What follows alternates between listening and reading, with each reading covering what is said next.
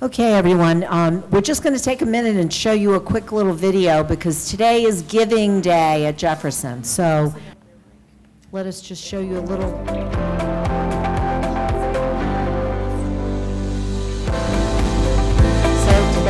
So today's Giving Day at Jefferson, and 100% of the innovation pillar is in.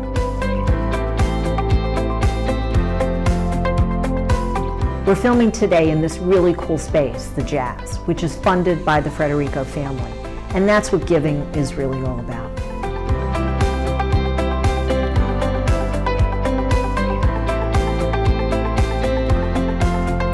Everyone in the innovation pillar that made a contribution as an incentive got a lottery ticket. So we'll see where that goes because we're all in.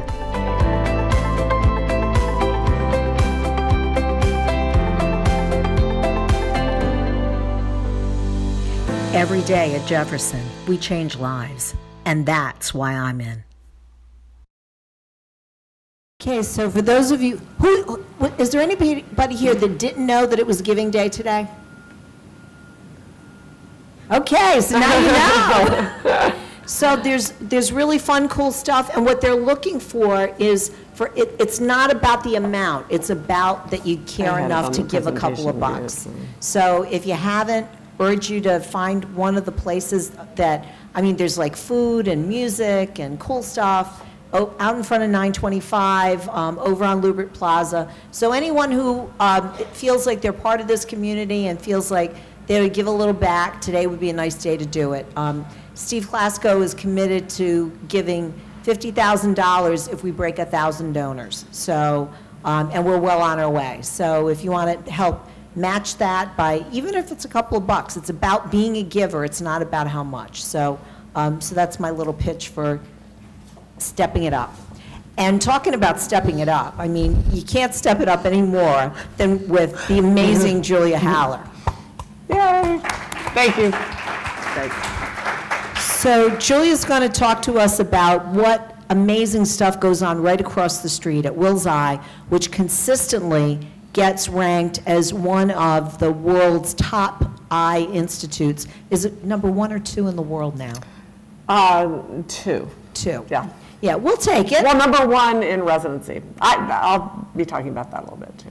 So, so this is one of the great things about being here at Jefferson, being here in Philadelphia. You know, sometimes we forget you know, it's almost an embarrassment of healthcare riches, and at Jefferson we're especially gifted and blessed with a lot of really cool stuff.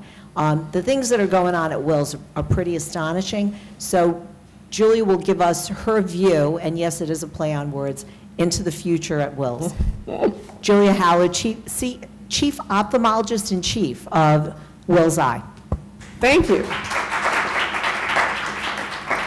Thank you. It's a pleasure to be here and to introduce you to Wills Eye Hospital, which for some of you needs no introduction, as well as into innovation in ophthalmology. So we'll start off with a little intro to Wills.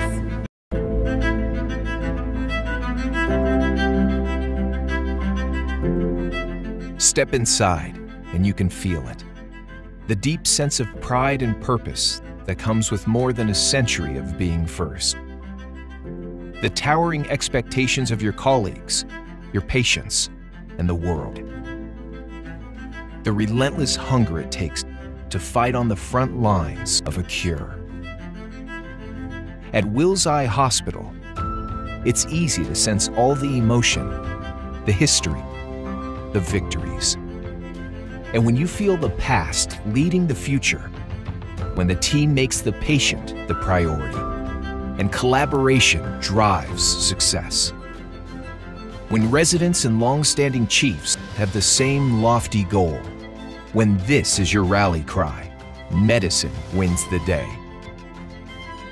You dare to believe that there is no eye condition or disease too rare or complex to be defeated. And when you dare to believe, the unbelievable happens. Sight is restored.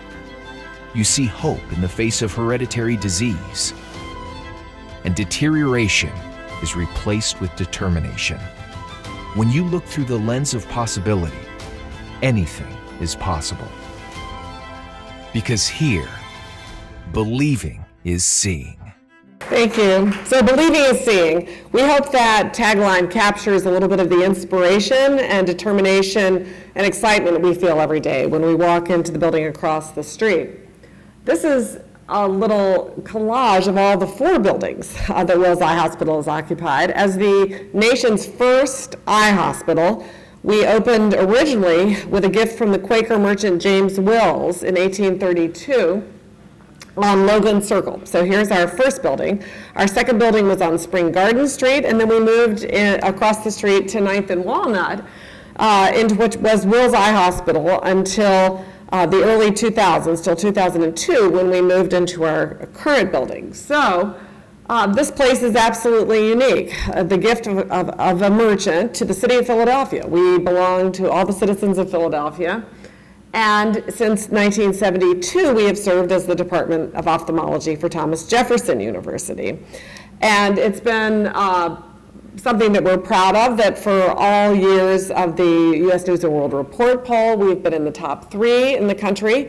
For the last 5, we've moved into number 2, and we're very close to moving to number 1. Stay tuned this summer for the rankings. This year, for the first year, Doximity ranked ophthalmology residency programs, and we were very proud that the Wills Eye at Jefferson ophthalmology program ranked number 1 in the country. We believe that after 187 years, we remain true to our original motto, which is delivering medical care with skill, with compassion. It's a particular pleasure to be here today because Jefferson has been such a wonderful partner in our innovative efforts, and I'm going to touch on those very briefly today because there's so much to talk about. So each individual topic will, you may feel you're just beginning to understand what I'm talking about and I'll move on to the next, but it gives you an opportunity at least to look into some of the things you might be interested in to delving in further. One of the reasons ophthalmology is the top specialty in all of medicine is because of the exciting and revolutionary changes that have occurred over the last 10 to 20 years. And I'd like to pick 3 of those in my discussion today. And that, again, this will just be touching the surface. So I'm going to be talking about technologic innovation, pharmacologic innovation, and then the whole new world of genetics and how that impacts on ophthalmology, as of course it does on medicine as a whole. So what are we talking about with technology? There are a host of different ways that technology impacts on our ability to diagnose and treat the eye. For those who have forgotten a little bit of their 4th grade cow eye dissection details, I want to start off with how the eye works. So the way we see is that light comes in through the clear front part of the eye called the cornea. It then traverses the anterior chamber and goes through the pupil, which is the opening in the iris. And then it is focused by the lens of the eye. So here's the lens, which sits right behind the pupil. As the lens gets older, it becomes denser and more opaque. And many of you all may know people who've had cataract surgery. The cataract is the dense lens, which when it finally becomes so dense that you can't see through it, can be replaced. And that's actually one of the most successful surgical procedures done in the human body. Modern cataract surgery was developed by a Wills graduate, Charles Kelman, who developed phacoemulsification. And the artificial lens implant, clear lens implant, is then placed where the original lens was. So now light is getting focused by the lens. It goes across the vitreous gel and then focuses on the retina. And this is the retina lining the back of the eye. We use the analogy that it is like film in a camera. That analogy is somewhat outdated now, though, since how many people here have ever put film in a camera? Okay, just the front of the room. Now, a very key part of the retina is the macula, and I'm looking to, oh yeah, this shows up even with the light from the side. So this little down dip here, and with the fovea in the center, this little down dip here is called the macula. And the macula is your central vision. If you think of your visual field as a bullseye, the macula is in the bullseye. And that's what, when I'm looking at people's faces, I'm using my macula, although I can see everything out here to the side as well. So over 1 million photoreceptors here in the retina, picking up light impulses, generating a little electrical signal that is then sent through connecting nerves to a nerve bundle called the optic nerve, with over 1 million nerve fibers in it that goes up to the brain, and then your brain tells you what you're seeing. So that's a quick review of the visual system. Now, in order to image the eye and the visual system, we've developed a lot of different instruments over the years, and I wanted to go briefly, just mention briefly some of the ones you may have seen, like a slit lamp biomicroscope, which enables us to take little sections through the eye with a light and see details like this corneal scar. In the back of the eye, we have instruments that date back in time, the ophthalmoscope seen here, the indirect ophthalmoscope. But it is the new technology that I'd like to focus on that has enabled us to really up our game in terms of diagnosis. And I would pick out amongst the many different types of technical new innovations that we have, optical coherence tomography in particular. So here is an OCT machine. You see the patient putting his chin down here. And the machine then bounces light off the back of the eye. The light bounces back into the computer, which reformats the information into cross-sectional slices through the retina, very high-resolution slices. So here we see the picture that I showed you before. You'll remember this little down dip was the macula. When we take a color photo of it, we can see it in 2D, but look at this incredible third-dimensional view that we've got right through this central macula, and we can see all the layers of the retina tightly compacted. We can see that it's sitting on this basement membrane on the wall of the eye, and we can also tell things about the vitreous gel as well. So this has been a remarkable innovation. We use it for looking at the optic nerve, all the structures in the back of the eye. This enables us, for example, to diagnose very early diseases like macular degeneration, the #1 most common cause of blindness in the developed world in people over the age of 50. So here we see a normal macula here. In the back, can you see these little yellowish deposits here that have formed? This is somebody who is developing macular degeneration, which is divided into dry, the milder form, seen here, and wet. So in this particular patient, we see that this normal macula has been changed by these deposits on the basement membrane of the retina called drusen, which are the hallmark of dry macular degeneration. Now, we don't see any suggestion of wet macular degeneration here. In wet macular degeneration, which is the most blinding form of the disease, patients develop leakage, new blood vessels, hemorrhaging, and fluid here in the back of the eye. So here we can see drusen. Here we see a patient with wet macular degeneration. So this patient has gone from drusen to hemorrhage from these large deposits underneath the retina, which are still dry macular degeneration, to severe blood underneath the retina. And we can see fluid here underneath the retina, this fluid underneath the retina, within the retinal tissue. And this situation gradually evolves into a large scar, and the scar tissue completely replaces all of the macular function. So when patients look out, they're completely blind centrally and only have peripheral vision. The OCT has enabled us to diagnose even the earliest stages of this disease, and also give patients an idea about how they're doing, progress, in terms of progression of the disease versus stability of the disease.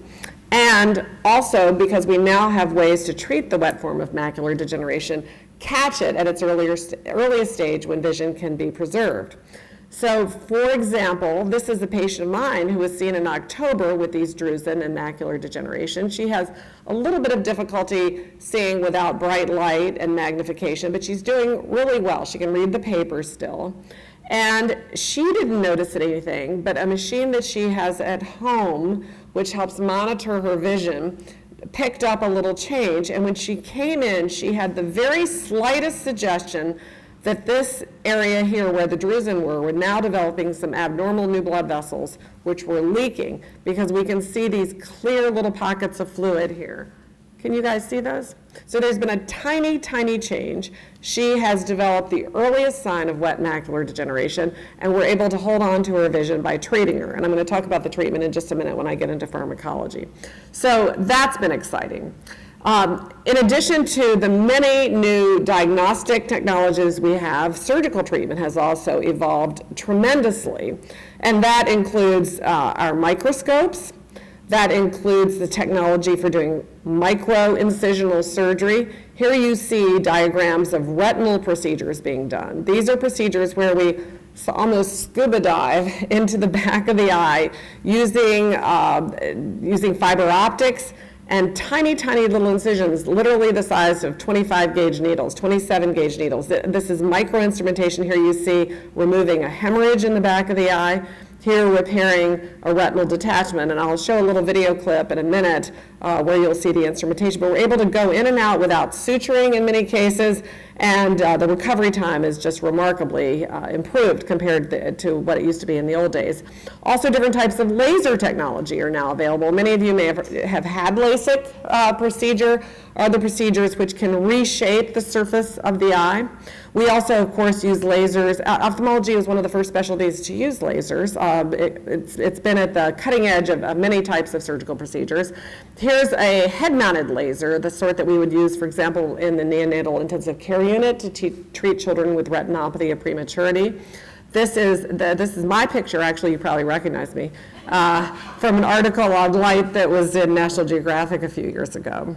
We're very excited at Wills to have gotten a $1 million grant from the Measy Foundation, which is being supplemented by other gifts from donors and also our Wills Eye family to build the Measy Ophthalmic Surgical Training, or the MOST Laboratory. We think that's the appropriate name, #1 residency, MOST Laboratory. But this is going to be in a very exciting facility where we can practice with a lot of the new equipment and technology that's coming out. And you see here in the back some of the simulation. You can actually do simulated cataract and retinal surgery now before you go into the actual patient. And with so many new devices being developed, it's incumbent upon us to have a place not only where our residents can learn new technologies, but the people who've been in practice can learn new technologies. One of the areas where this is increasingly important is in glaucoma. Because of the minimally invasive glaucoma surgery revolution, yet another revolution in these revolutionary times. So to draw back for a moment and remind you about glaucoma, glaucoma is a disease where elevated pressure in the eye causes damage to nerve fibers which feed into the optic nerve. And people lose their vision gradually from the side until they go completely blind, one of the major causes of blindness in the world. When we look into the eye, we can often suspect that somebody may be developing glaucoma because of changes in their optic nerve. So here's the optic nerve. Remember, that's where over 1 million nerve fibers feed into this tract that goes back to your brain. And the optic nerve head, when we look at it, is composed of the actual nerve tissue around the edge and a little cup in the middle where the arteries and veins come into and out of the eye. So the cup should measure about 1/3 or less of that whole area of the eye, of the optic nerve. When it starts to get larger, we worry that glaucoma may be damaging the optic nerve and the nerve fiber getting thinner and thinner. So here, for example, is a patient who has glaucoma damage, and can you appreciate that this nerve fiber has gotten thinner and thinner, so the cup has gotten larger and larger in the eye? That's one of the ways when we do screening exams, we can tell if people are at risk for glaucoma or might have glaucoma, or glaucoma suspects. And when we do visual field tests, we see that these black areas where the visual field is being destroyed are getting larger and larger, and the actual visual field is getting smaller and smaller, and that is the disease of glaucoma. The treatment for glaucoma is to reduce intraocular pressure.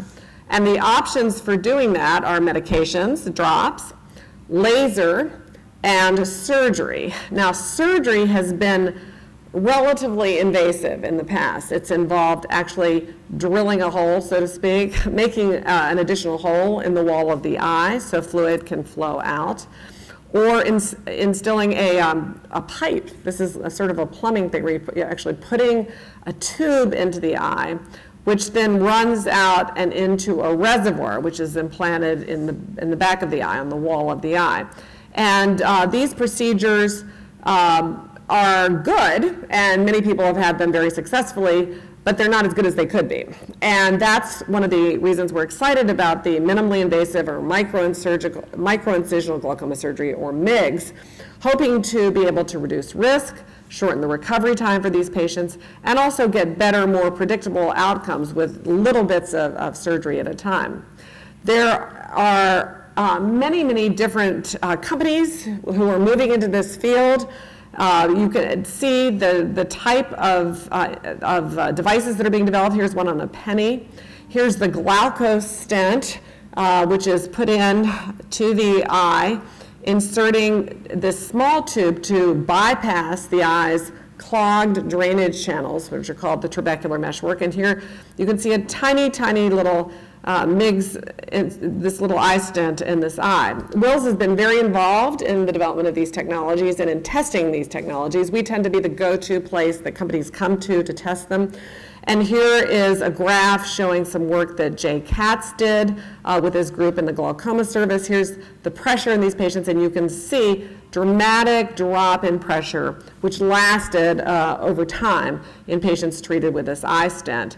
Other stents have shunts to other parts of the eye wall. This is a suprachoroidal shunt that's been developed.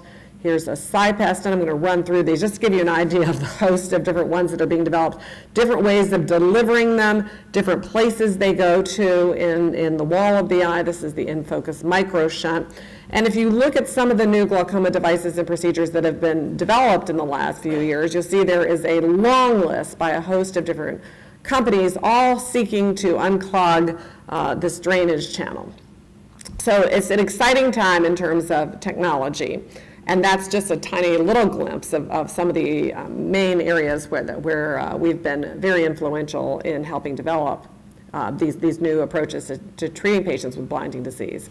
How about pharmacology? Pharmacology has been incredibly exciting, and I'm going to just talk about one area that's important to me because I'm a retina specialist.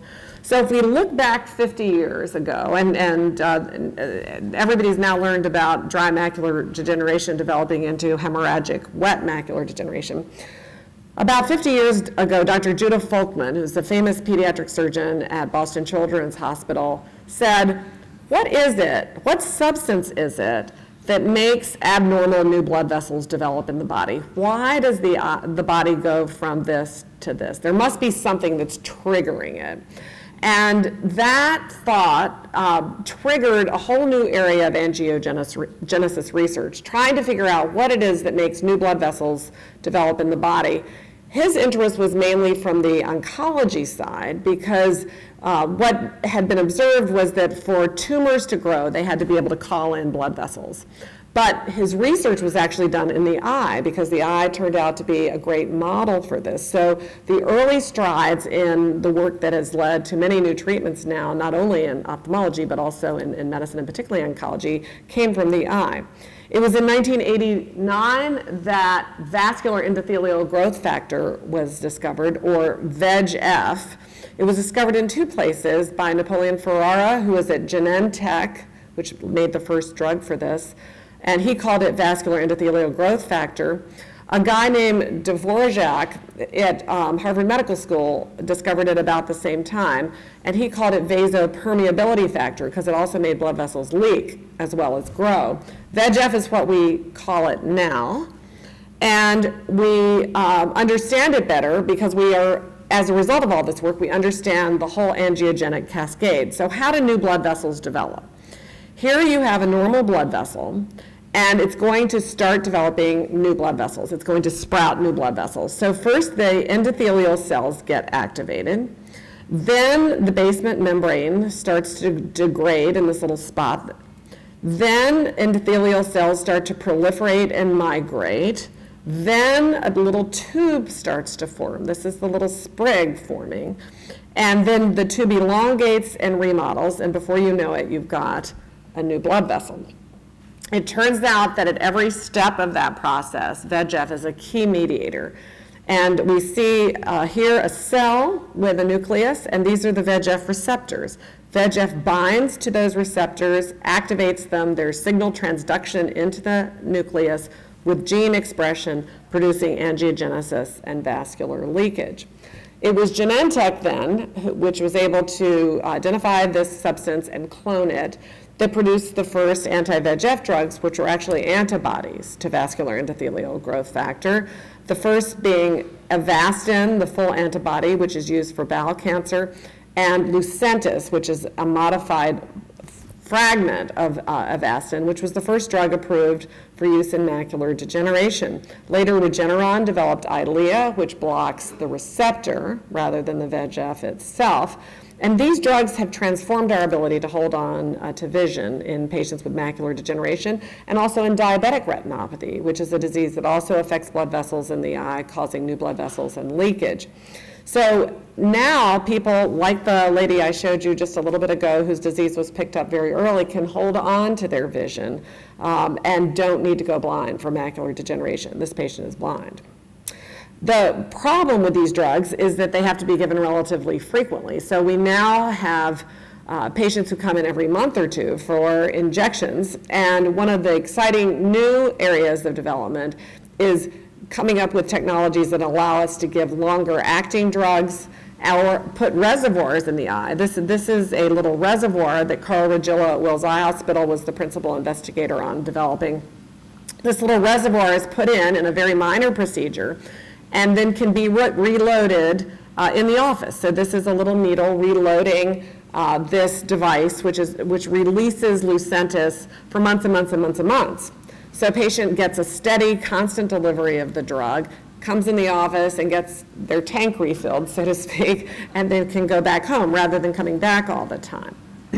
Here is an eye with very severe diabetic retinopathy. Because of the light, you may not be able to see this, but abnormal new blood vessels are developing here. There's some hemorrhages here. And you can see the huge amount of leakage of protein and cholesterol from these blood vessels into the retina. This retina is very thickened, and this patient can't read. This patient's legally blind in this eye.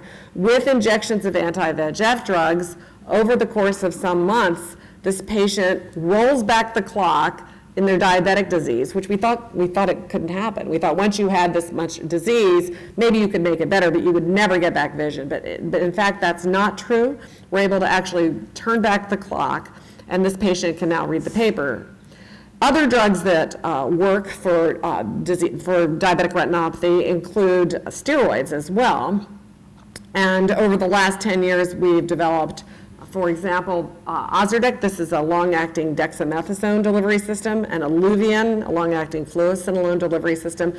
These are tiny little bioerodible implants that are put into the eye and slow deliver steroids for months and months and months, treating diabetic retinopathy as well.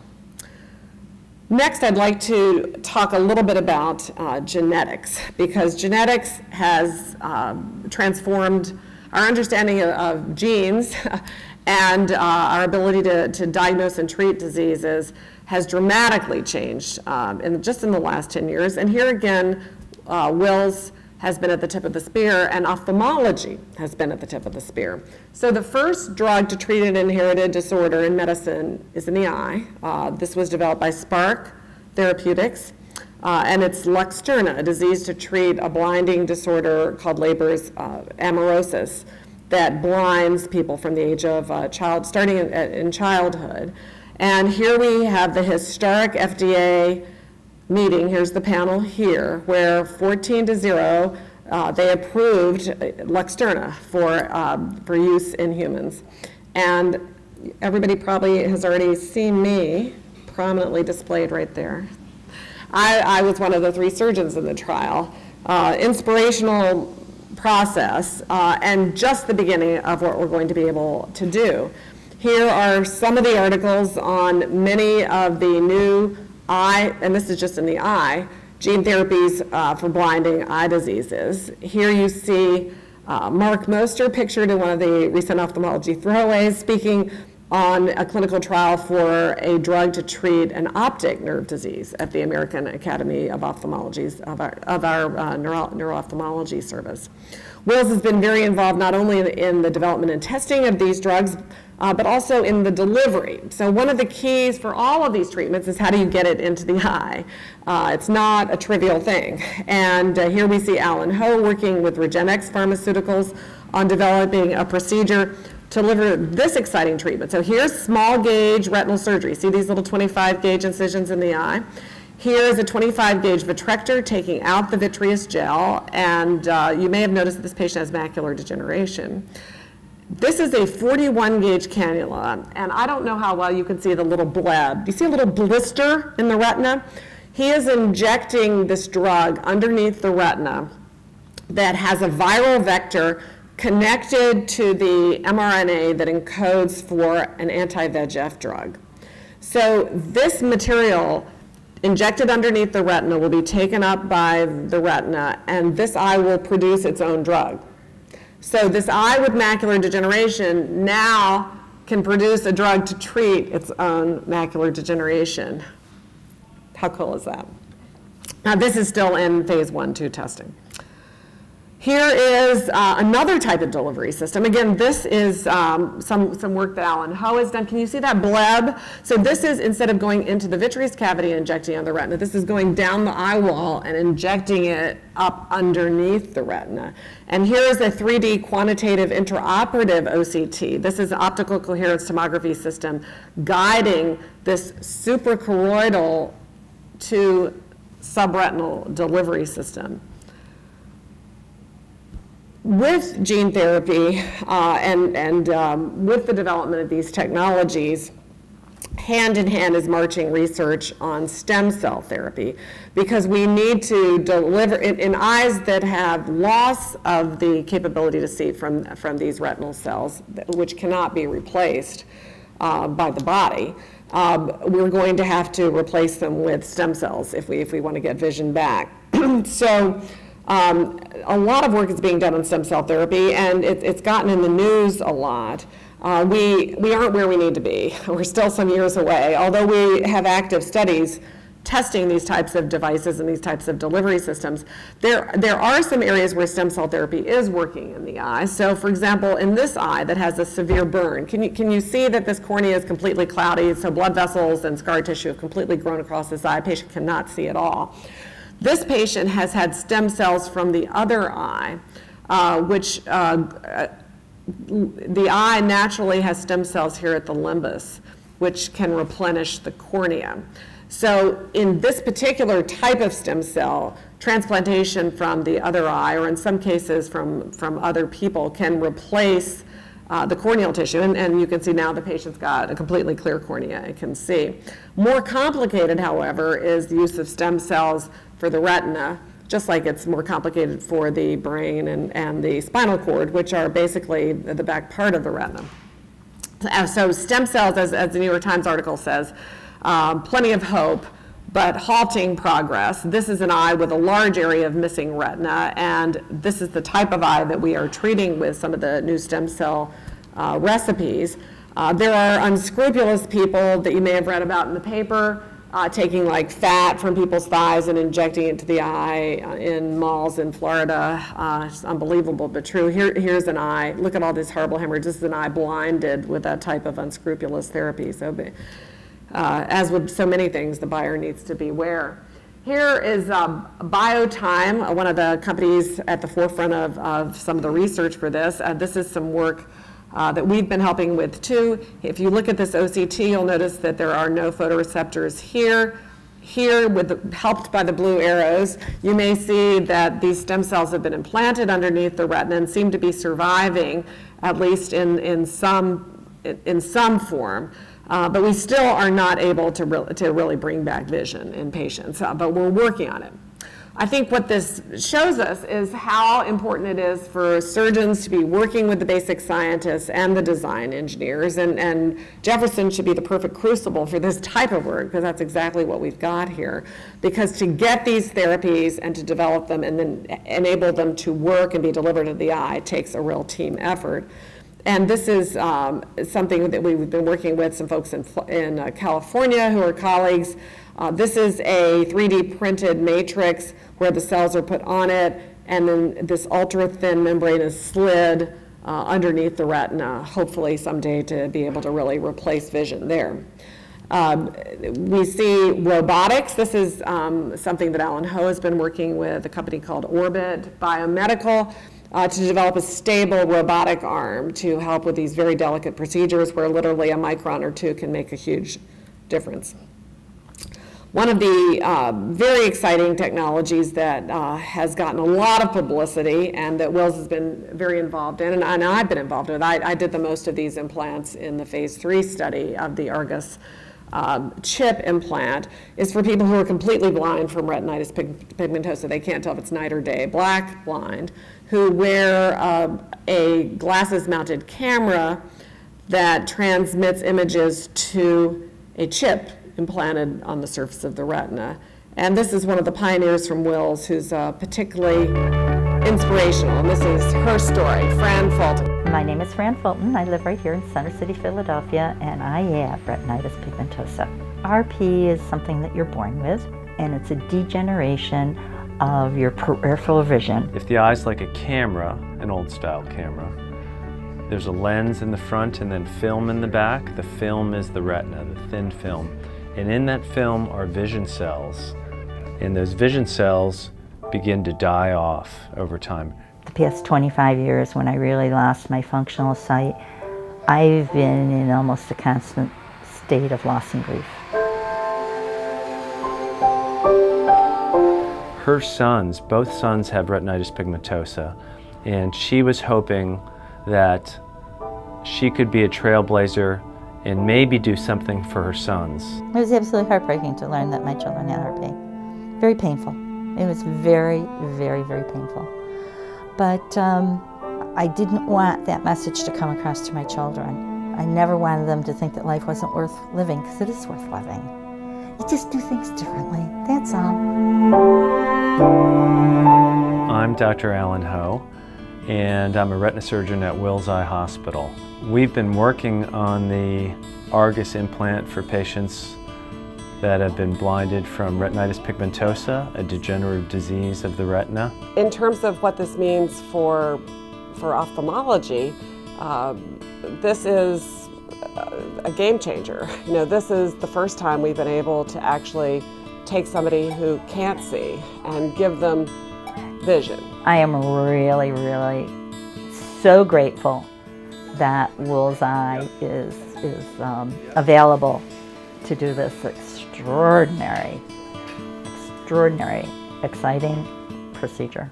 So the surgery itself involves taking a piece of hardware, a microelectrode array, making incisions on the outside of the eye, placing it on the macula inside the eye, positioning it, and then closing the wounds that allow this device to go in. The genius of the surgery and the device is that once the hardware is placed inside of the eye, it communicates wirelessly with a camera hooked to the middle of a pair of sunglasses and to a processing unit that takes the image from the camera, downgrades your face, minimizes the details and gets the shape to a processor, which then sends the downgraded information to the sunglasses and wirelessly transmit data and power to the electrode arrays to fire those arrays, those microelectrodes that correspond to the edge of a door or to something that you would navigate on the street. I look left to right, I see what says at the edge over there. That's yep. Oh my God. That's awesome. Julie. Yep. What Argus has done for me is provide me with information that I can process. And I'm looking at the walls and I'm picking up other objects on the walls. This is a huge step in and of itself, but it's only part of the multi-pronged scientific effort that's going forward in terms of vision restoration and neuroprotection. I think right on the horizon now are a huge number of developments that will make great strides for people who have visual challenges.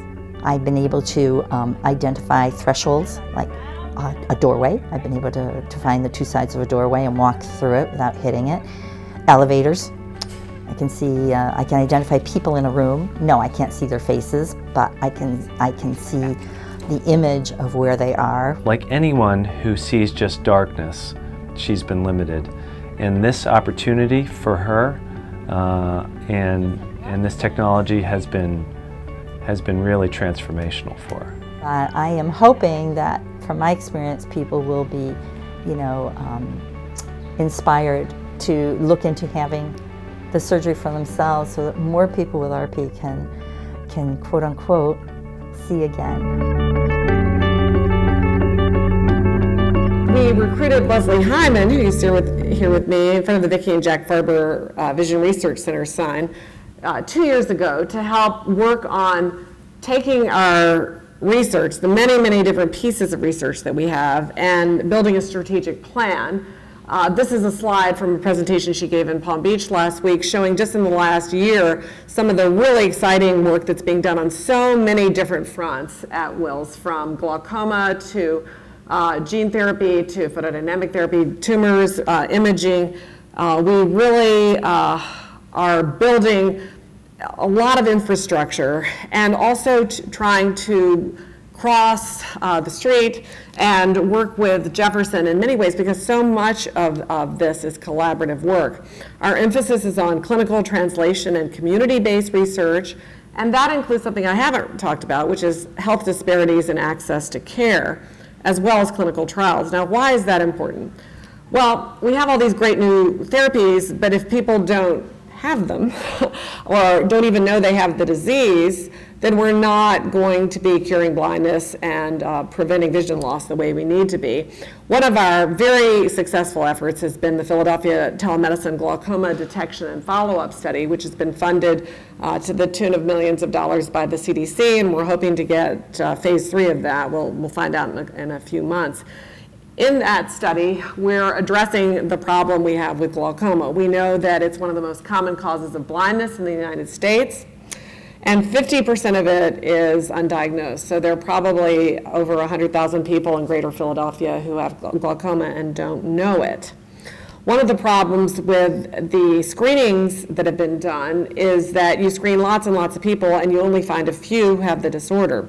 So this particular study looked at not only underserved populations with a higher risk of disease and worse access to care, but it also looked at targeting populations of underserved individuals who had high risk of disease, high risk of failure to follow up, and a high risk of vision loss in our city, the largest poorest city, the largest poor city or the poorest large city, depending on how you want to look at it in the United States. So we partnered with primary care offices and federally qualified health centers in the city of Philadelphia, and we looked at patients who were at particularly high risk of disease. So these are patients, even though they had no prior diagnosed ocular condition at all, had no recent eye exam, were African American, Hispanic, Latino, or Asian over the age of 40, Caucasians over 65, and any ethnicity over age 40 with diabetes and or a family history of glaucoma. So we targeted this in the risk-reward group. We tried to get these patients who were at the highest risk, and we found them. So out of the 906 subjects screened, you'll see that 61% were targeted as having some abnormality and brought in for confirmatory exams, and we had very high rates of telemedically discovered disease that was then confirmed on exam, and those patients were sent into care. Ongoing studies are looking at the effect of a social worker on intervention and keeping those patients in the healthcare system, the outcomes of the monitoring and treatment, and cost analyses. And this work forms the basis of a very exciting new initiative just started last week at the Klein Wellness Center. And this is through collaboration with Jefferson and the Jefferson Philadelphia Collaboration for Health Equity, looking at a sustainable model for eye care in that population of patients in North Philadelphia. Our aim is to make Philadelphia a land free from blindness with liberty and vision for all. As you can imagine, all of this work ends up accumulating a huge amount of information, and analyzing that data is going to be the only way we're going to be able to take care of everybody we need to take care of them. So between our imaging, our telemedicine, the data from the largest medical practice in the eye world, we are looking increasingly to be analyzing that data using artificial intelligence and machine learning. And when you look at innovation in ophthalmology, as in medicine in general, here again ophthalmology is at the tip of the spear. So ophthalmology is the first specialty to amalgamate all its patient records into terabytes of data. And we're very proud that Wills was one of the 5 academic centers chosen to analyze that data with the American Academy of Ophthalmology. I'm going to close with one of the jewels in the crown of Wills, and indeed in the crown of Jefferson Health, and that is ocular oncology. Here you see Drs. Carol and Jerry Shields, who with their team run ocular oncology at Wills, by far the largest and most well-known center for eye cancers in the world. I put this picture in because it, although only taken a few years ago, it includes 2 people that we recently lost, Dr. William Tasman, my predecessor, and also, let's see, here, well, so there's Jerry Shields, we haven't lost him, there's me, there's Alice Lee, and here's Luther Brady, who many of you may recognize, who we also lost last year, Carol and Bill Tasman. And Luther, as a world-famous ocular oncologist and radiation oncologist, helped develop many of the plaques and other therapies that were innovated here in Philadelphia at Wills to treat tumors like melanomas. So the #1 most common ocular cancer is a melanoma. This is a choroidal melanoma. Here you see another one that's so large that you can see it through the pupil. You can also get melanomas in the front of the eye. We treat about 1/3 of the melanomas in the United States here and partner very closely with Jefferson. In fact, the reason uveal melanoma has such a large center here at Jefferson is because of all the patients from Wills who've been coming here over the years. In children, retinoblastoma is the most common ocular tumor, and here you can see the way these kids are picked up at an early age. Their parents notice, they take a picture, one eye has a whitish, yellowish reflex. And of course, in many families, it can be inherited. And here we see a mother who was treated years ago for retinoblastoma, and she survived, but you can see the terrible radiation damage from the X-ray therapy that was the only treatment back in those days. And here her child also has an inherited form of the disease. Retinoblastoma has been one of the fabulous and transformational areas where the treatment for this disease has totally changed, and a lot of that has been our partnership with Jefferson, particularly neuroscience, and also for children who need chemotherapy with Children's Hospital of Philadelphia.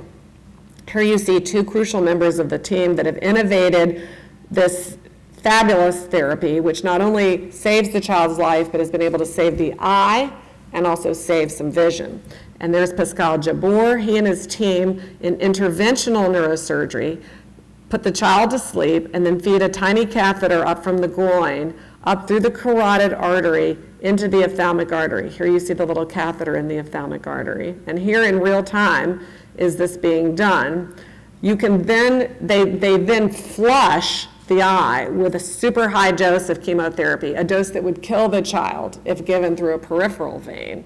But that extremely high dose goes directly into the eye and can kill the tumor. So here we see a child who's going blind from this large tumor which will metastasize and kill him. But instead, with this transarterial catheter delivery of chemotherapy, the tumor is killed, and you can see there's still a lot of good retina there for this child to see with for the rest of his life. You'd never want to hear that your kid has cancer. It's just the most life-crashing thing. There was a lot of unknowns, a lot of what ifs, a lot of really scary stuff going on all at the same time. It starts hitting home, it starts getting real in a hurry. We become very close with our patients because we're taking them through probably the darkest days of their lives. To come here and have people that know exactly what they're doing and know exactly what you're going through and tell you, we got this, we're gonna do this together, and at the end of this, she's gonna see and she's gonna live. And it's just amazing. Wills is one of the rare places in the world where across the entire spectrum, we have top experts in every field. It's like all the Heisman Trophy winners in the world are on the team. No matter where you go in the United States, they know about Wills Eye Hospital. On Mondays, we'll see anywhere from 40 to 50 new patients, all with terrible eye cancers or tumors that simulate a cancer. Wednesday, I have to be on top of my game because I deal with babies with eye cancer. And when I'm at bat with a baby with eye cancer, I gotta swing that bat so hard that it's a home run every time. Carol probably sees half the retinoblastoma as a childhood cancer of the eye in the United States, and we work with her very, very carefully. Ralph Eagle is probably the most critically important pathologist in terms of an eye program in this country. Is that a little fibrous metaplasia on the surface there? It's 1.3 millimeters or so. Okay. Carol's absolutely excellent and magnificent as a physician and a surgeon. You don't find doctors any better than that anywhere as far as I'm concerned. Philadelphia is a very unique medical town. People come to Philadelphia for treatment from all over the world.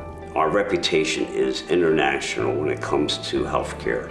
Incredible expertise in neurosurgery, the expertise of some of the top radiation oncologists. Dr. Sato is developing techniques that are really unique in treating metastatic melanoma.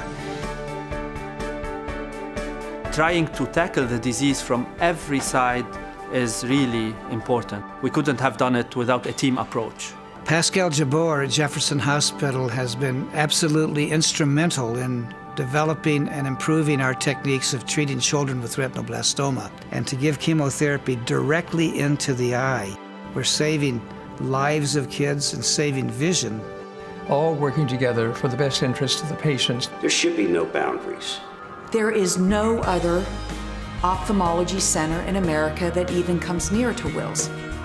We're on the brink of some big discoveries. Hopefully by the time I finish my career, the days of watching people die from ocular melanoma will be only dusty memories. When Dr. Shields, being all business, sits down across the room and smiles at you and says, your child's cancer-free, there is no tumor, no regrowth of any sort, you cry. I honestly don't know where I would begin to say thank you. It'd be endless because I honestly feel this place is priceless. You put all your faith in them, and I thank God every day that there is a place like Wills Eye that can save children like they've saved Tatum for me.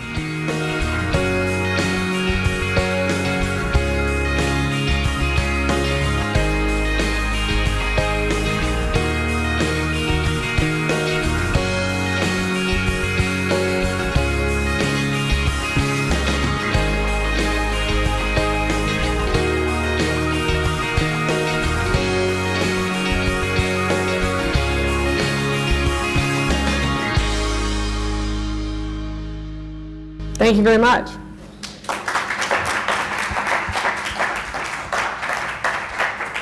Well, I don't know about the rest of you, but I'm like dabbing my eyes over here. This is some of the most inspirational commentary and video, and just what a great story you got going, Julia. You're Thank just you. making it happen Very every proud day. of it. Yeah. Yeah, it's exciting times. It really keeps is. us coming to work every day. Yeah, it's great to get up and start the day when you're doing the kind of stuff that's so meaningful. There must be some questions, but I'm going to use the power of the microphone to ask one.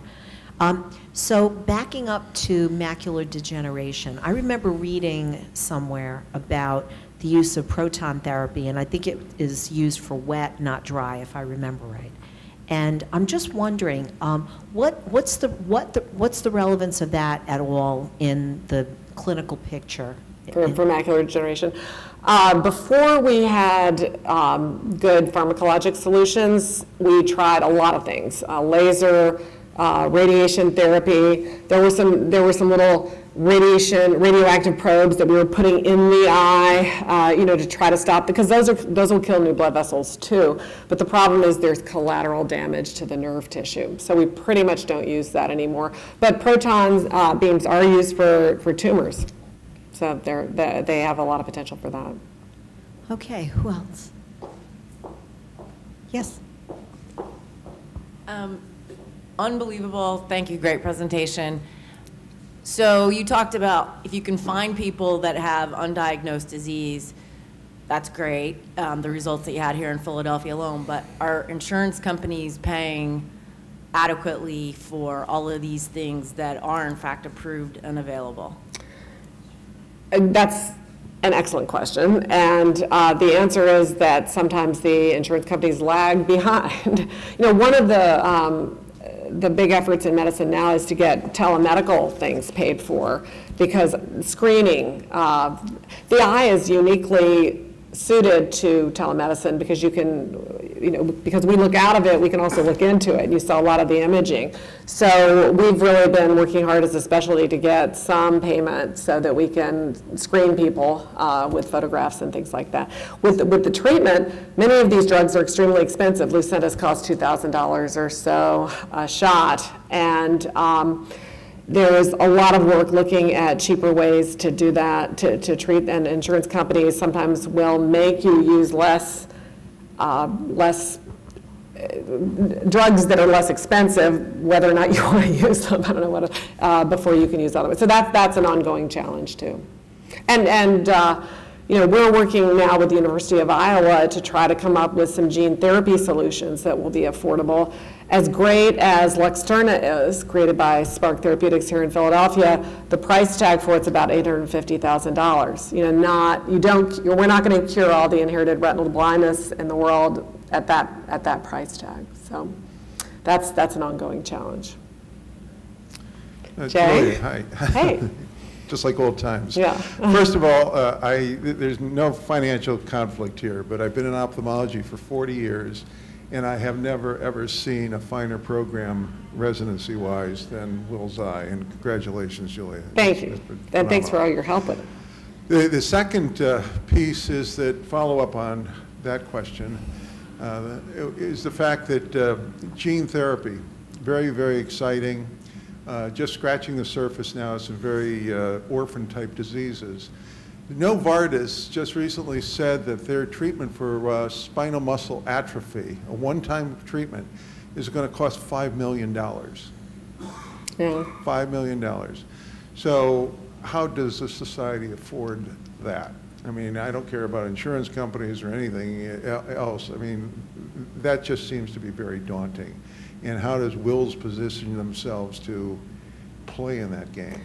Well, I mean, you can't treat everybody with spinal muscle. My nephew married into a family that has spinal muscular atrophy in it, and SMA, and his wife's sisters lost 2 children. Well, that's $10 million right there if they, you know, it wasn't available for that. But those are ethical, so that, you know, how much is a child's life worth? $5 million, those are ethical questions that are ones I like to talk about over a glass of wine, but not here. But in terms of what we're doing, the reason we're working so hard with the University of Iowa right now is that after putting hundreds of millions of dollars of research into developing gene therapy, we are almost at a point where each individual treatment would only be $10,000. So that is doable. You know, I think most of us could do that. And even if we had to pay for it ourselves, we could save up. So that's where we want to go, because in our lifetimes, we want to cure every disease that we possibly can. But that's going to take philanthropy to enable us to do it here at Wills too. But we want to find better ways to do it. So I think, anybody else before we wrap up? So ending on a philanthropic note, Julia, is the right place to be today on Giving Day. So those of you that haven't, specify ophthalmology on your $1 million report. Well, I think you probably inspired some gifts here. I mean, so please join me in thanking Dr. Julia Haller. Great. Thank you. And enjoy your sunglasses.